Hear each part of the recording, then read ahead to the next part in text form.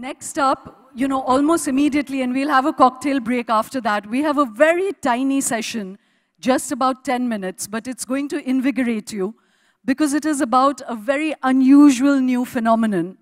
And when I say unusual new phenomenon, it's actually a phenomenon as old as Indians ever existed, which is the phenomenon of arranged marriage. Why it is a new phenomenon is that it has escalated to a level that many of us perhaps are not cognizant of at all. It is today perhaps the greatest industry in this country that we don't know of. And there's a young filmmaker who has delved into that world and brought a film that is riveting in its insights and its sociological insights about who we are as a society and how frenzied we are. Not just about marriage, but about acceptability. This little film is an absolute gem which shows just how much we want to bench press ourselves into a CV that will be acceptable.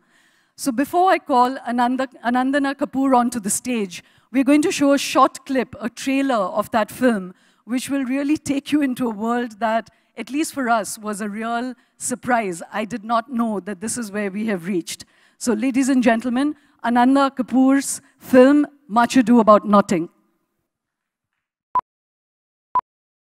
Regularly I'm sending proposals also. Last time also there was one profile of Rajesh Gupta. MBA Finance में किया हुआ है New York से. But अपनी mother से मेरी बात है तो वो बोल रहे हैं नहीं अभी फ़ोन पे बात करेंगे फिर अट्रैक्शन वगैरह हो जाता है फिर बाद में प्रॉब्लम आ जाती है. But unfortunately Ritu didn't like his photographs. इस पैकेज में हम लोग चार्ज करते हैं 1 lakh rupees at the time of enrolment, 1 lakh rupees जब केस मैच्योर हो जाता है हमारे पास.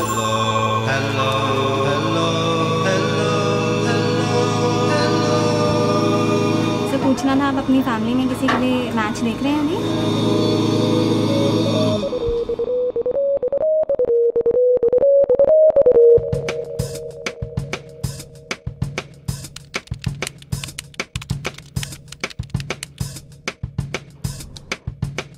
So in our family, the two of us are looking for a girl. Mummy ji and Daddy ji, both of them are looking for a girl as well.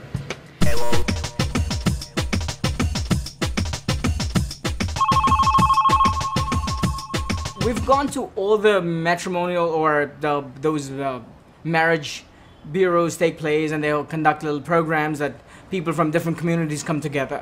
We've been to those. We've even been to one of those Arya Samaj Mandirs. They conduct those marriage programs. We've been to those. We've been to Hyderabad as well. They conduct these at least once a year. We've gone to those. We've spread the news around all over our family members or anybody that we know, friends. We've spread the news around. And we've been looking around. Almost every Saturday and Sunday, this is what we do.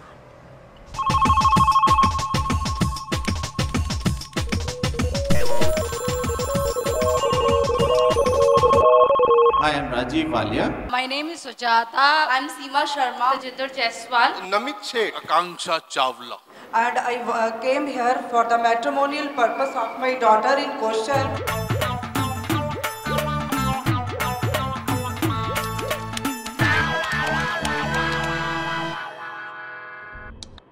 बहुत interest आता है, लेकिन problem ये हो रही है कि सारे जो इंटरेस्ट हैं वो 35 प्लस से हैं.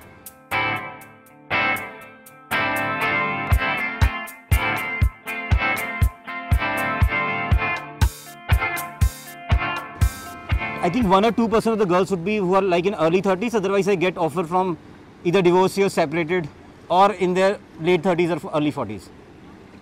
It doesn't work for me, honestly. I'm 38. I'm going to be 38 in December. I'm 37 at the moment.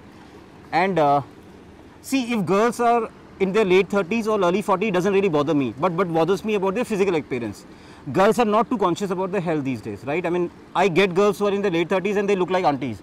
You know, I mean, it doesn't work for me.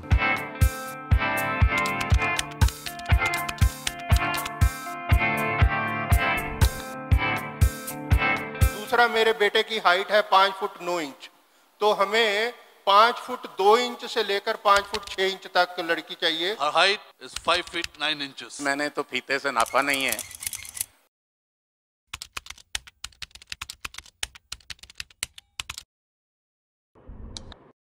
In my family, just me, my mum and Nani. So there's no male member.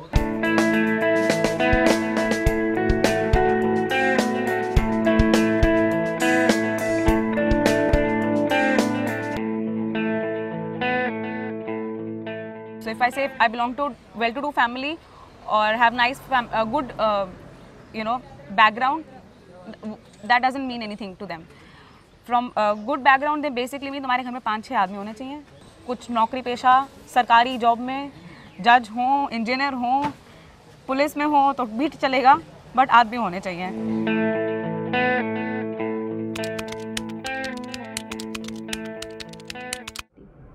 So a lot of people, they have preset criteria about a guy's financial condition and his family status, and only then they want to move ahead and take the conversation forward. So the very question puts me off. I mean, are you here for a business or are you here for a lifetime commitment?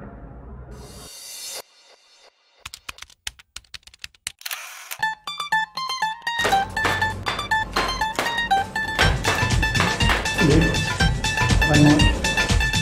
Body run रहेगा. Body run phase one. ये matrimonial होता है. Smile phase. हाँ, अर्जुन की एक photo दे दो और अर्जुन की शादी मैं अपने हिसाब से ऐसी जगह करा दूंगा कि जहाँ क्या पता उसका हाथ पकड़ ले परमात्मा करे उसकी लाइफ बन जाए. बिल्कुल. आजकल ज़माना है कि अपने पैरों पे स्टैंड हो जाए तो वो अपने पैरों पे स्टैंड भी हो जाए और उसकी इच्छा जो कोई आई कसर खाए बगैर कोई काम होता नहीं.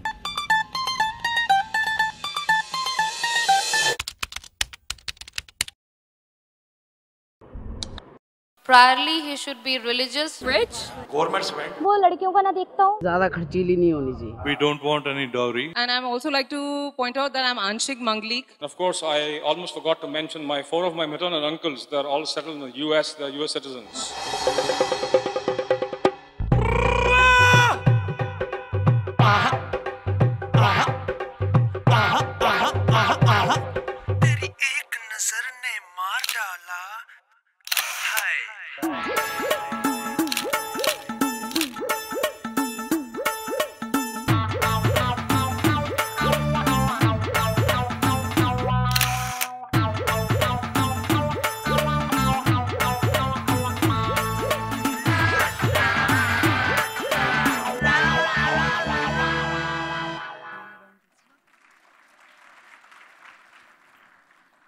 Ladies and gentlemen, please welcome Anandana Kapur.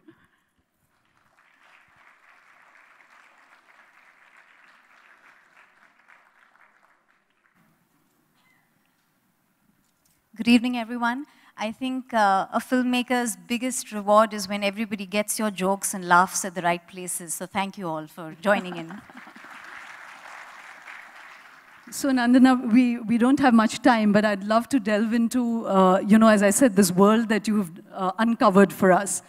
2 questions. One, what was the wildest things that you discovered when you started making this film? What are the heights that people are going to?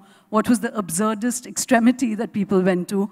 And secondly, being a, unmarried woman yourself, was it pressure from your own family that got you to make this film? And how difficult was it to negotiate this world of arranged marriages as a single woman yourself? Okay. All right. So to tackle the first question, I think the craziest thing that people do physically is to go in for cosmetic surgery. Some of them deal with such extreme cases of low self-esteem that they are able to convince their parents to spend a lot of money on what I call self-mutilation. A lot of them do what are seemingly harmless things like getting their photographs airbrushed. But I think the other extreme that we discovered, and I've co-directed this film with Geetika, was the fact that we looked at how even men undergo rejection. And I think it is how we dwell on rejection, and that causes people to go in for grooming classes. People learn how to bite into a sandwich, how to hold a cup straight, both men and women. They learn how to walk. Some of them go in for extra degrees. And so there is this absolute rejection of who you are. Whereas this entire process is supposed to be about finding a person who fits you. And I think that contradiction and the sorrow that it causes, was something that really echoed across the film. And so this film is not just about people wanting to find partners, but it's also about the pathos and the humor. Because when we are laughing at the people on screen, we have to admit that we've heard this or said this to ourselves. So that laughter is actually a laughter on us. I also remember we had started with one of the characters for the film who then backed out later. Her father had a lifetime subscription to one of the portals. A lifetime subscription. Now, is that hope or is that pessimism? He was preparing for many marriages. Well, he had one daughter, and ironically, he was situated in Agra, and he would sit at the Taj and keep looking at numbers, and yeah. Now, in terms of being a single woman and negotiating the film, I think the film arose because it's something which is all around us. We talk of it all the time. I call it India's national pastime. It's our hobby. It's unofficial, it's not listed anywhere, but we do it all the time. And single men and women are, I think, considered people with disabilities. So they have to be chased and, corrected. And as marriages fall apart, the din to get more and more people married continues to sort of increase as well. And what was funny for me was that, we had Manoj and Aarti in the film here. So we were at the Times Swayamvar where we were kind of filming it, and Manoj started following me to marry his brother. And it took me a lot of effort to tell him no. And this happened to me several times in the film, because Geetika was already dating Yasir, and we stalled some part of the film to have them married off. But I was chased all the time. And people wouldn't take no for an answer. And I remember once there was this Sikh lady who came up to me and he said, "Can you see my son there? He's the one in the pink pagdi." I remember it verbatim. And I said, "Okay." So she said, he's 22 and he's really nice and he listens to everything. So I said, "I'm several years older than him. I don't think it's going to work." So she said, "No, but I like you." And she chased me right, for about 2 kilometers, because I kept walking out of the complex at Film City and she kept following me. So I think this obsession is there. But I really sort of feel and hope that this film enables people to step back and say, hey, is this sane? And can we accept people for who they are? And it's very easy to go up on stage and say that I have a partner and things are okay. I do have a partner now. But the point is that when you work on things, when you try and build things up, I think we're very unfair to individuals. And so, a documentary is supposed to be political. But I think the personal in this sense also requires reflection. You just mentioned the time swayamvar. Yeah. Is this, like these stage swayamvars, a new phenomenon, or did I just miss the fact that it was happening? As I was just telling, and did you just say the Times Swayamvar? So is the Times Group hosting Swayamvar, marriages Swayamvar? Yeah, the Media House Times Group? Yeah. Okay. I mean, you have the classifieds, the matrimonials, and I was just telling Mrs. Dikshit there that essentially it happens in a mall near you. You just need to look carefully. They're happening in malls around you all the time. So, and that in itself is shocking, because you can see parents who put in their life savings, who come in as proxies for their children. And I also find it ironic that I say children, because these are grown-up adults who've outsourced it or don't know that their parents are moonlighting in these areas as, marriage brokers. So, and it's there from top to bottom. I mean, every part of me could be tweaked for me to be more amenable to another partner. And people deal with rejection a lot. And I think class and caste boundaries, they sort of resurface a lot. So people used to say that, your profession in that sense, the lettered is the new class, but that's not true. When you really want to test a person's ability to be liberal, you need to see who they're marrying and what are their choices. And this is where the cookie crumbles, where the most progressive of people want, a trophy wife and a millionaire man. So, yeah. So, Anandana, you mentioned, this kind of tweaking of the body and the mind and everything to fit into a marriage. I remember when we met last and we were speaking, you also said that people are hiring private detectives to look into prospective marriage partners. And that would segue into the other film that Anandana has made, which is called Jasoosni. And Anandana has looked at the world of female detectives and what that community of people are and what they're doing and what is the sociological profile. Also, impending bill that will put a lot of female detectives out of work. But before we get into that, are marriages really prospective marriage partners hiring detectives to look at each other? Yeah, I think it's almost become commonplace. It's as normal as brushing your teeth in the morning for some people. And they have a list and they send it off to their favorite PIs. And a lot of women specialize in this because they can pose as your domestic worker, your aunt next door, or as a woman who needs a glass of water. And all they need to do is go in and ensure that they do what they call the assets check. And then they befriend, you know, you should be really, really worried because the person sitting next to you could be a detective. And there are wives who moonlight as detectives and husbands don't know.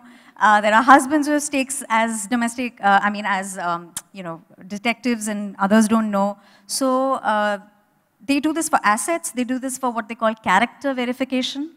And people want to know what your sexual orientation is. Have you had relationships before? So people no longer use the word virginity, but they use the word previous proximity. And nearest and dearest friends. That's, you know, a phrase that's used on the ground a lot. So yeah, I mean, using a private eye to sort of snoop is part of the course. So Anandana, just before we break for cocktails, would you immerse us a little bit in this world of female detectives? What was the profile of women you met when you started to do this film? And what was this, you said it could be the woman next door, but were there any with the dark glasses and the trench coat? Or what was this profile of women? And what did you discover? And a little bit about this bill that may put them out of business. Sure. So Jasoosni, Look Who's Watching You, essentially tries to look at an intergenerational shift in the profession of detectives. And it's essentially women who are sort of talking of how they got into the profession and why they did. I did meet somebody who I call Miss X in the film, who actually works for the UN. For the UN? For the UN. And she's very upfront and direct. She says, sex for information is perfectly okay. And those were her opening lines to me.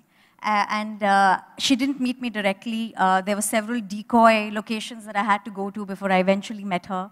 I have morphed her voice because she was very clear that she moves in what she calls elite circles. And she said that her degree as an economist was the most boring thing she'd done when she discovered that being a detective could get her into so many places and spaces.